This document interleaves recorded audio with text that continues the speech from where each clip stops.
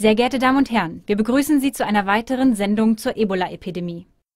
Mit der Einstufung der Ebola-Epidemie als internationalen Gesundheitsnotfall durch Seuchenexperten der WHO wurden verschiedene Maßnahmen festgelegt. Die Staaten, in denen sich Ebola ausbreitet, sind nun laut den Medien verpflichtet, diese umzusetzen. Folgende Maßnahmen gehören unter anderem dazu und wurden bisher umgesetzt. Der Staatschef soll den nationalen Notstand ausrufen. An internationalen Flughäfen, Häfen sowie größeren Grenzübergängen sollen alle Menschen genau kontrolliert werden. Bei Anzeichen für eine Infektion sollte die Ausreise untersagt werden und Massenveranstaltungen sollten verschoben werden.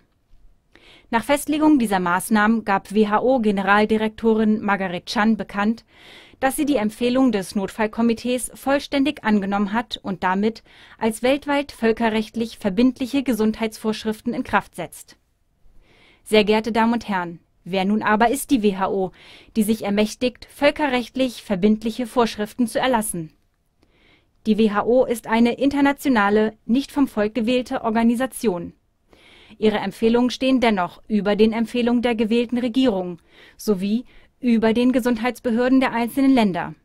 Nicht nur bei Ebola, auch in vielen anderen Gesundheitsbereichen, zum Beispiel bei Impfungen, werden die WHO-Empfehlungen zunehmend ungefragt von den Nationalstaaten umgesetzt. Wir erinnern uns zurück an die Schweinegrippe 2009. Die WHO verkündete damals weltweit den Pandemiestatus, woraufhin jedes Land gezwungen war, mit Steuergeldern teure Impfstoffe zu kaufen. Die Pharmaindustrie profitierte. Aber allein in Deutschland entstand durch gekaufte und nicht gebrauchte Impfdosen ein Schaden von 245 Millionen Euro. Bezeichnenderweise sind bei der WHO für Ebola und das Ausrufen der internationalen Gesundheitsnotfalls die gleichen Personen verantwortlich, die schon bei der Schweinegrippe der Pharmaindustrie gigantische Umsätze beschert haben: Margaret Chan und Dr. Kaiji Fukuda. Sehr geehrte Damen und Herren, auch in Zukunft sollten die Erlasse und Maßnahmen der WHO international hinterfragt und auch im Nachhinein beurteilt und ausgewertet werden. Epidemien können vor allem verhindert und eingedämmt werden durch sauberes Wasser, Hygiene, gute Ernährung und mündige, mitdenkende und gesundheitsbewusste Bürger.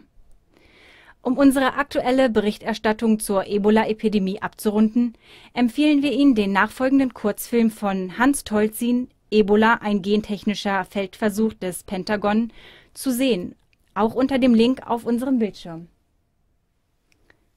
Auf Wiedersehen.